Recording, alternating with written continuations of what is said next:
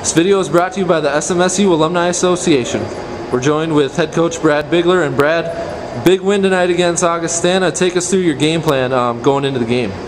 Well, I don't want to give away too many secrets. All right. There's a lot of people watching this, so it was a situation where we wanted to put some pressure on Augustana, hopefully take them out of some things. Defensive rebound and turnovers have been an emphasis for us for a while, and I thought tonight, for the most part, we did a pretty good job. Definitely on the turnover category. We only had 9 turnovers, probably the best on the year for us. Defensive rebounds, there were times where I thought we did a good job, but I also thought Augustana hurt us a little bit and got some extra baskets and some extra possessions, which put some pressure on us. But overall, I think tonight it was a pretty good effort by our guys. Going into halftime, Cody Schilling for Augustana scored 17 points on you guys in the first half.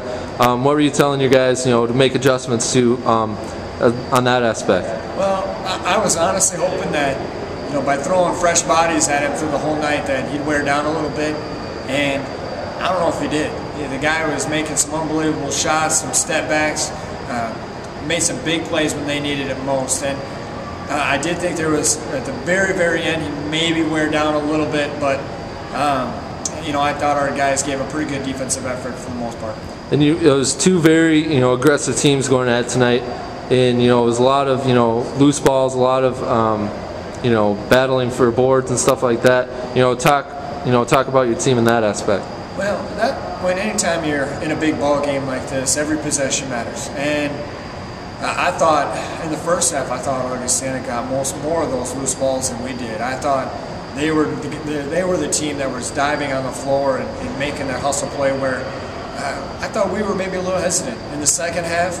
I thought we were a little bit better, but it's definitely something that. In order to win a big basketball game, that's what you have to do.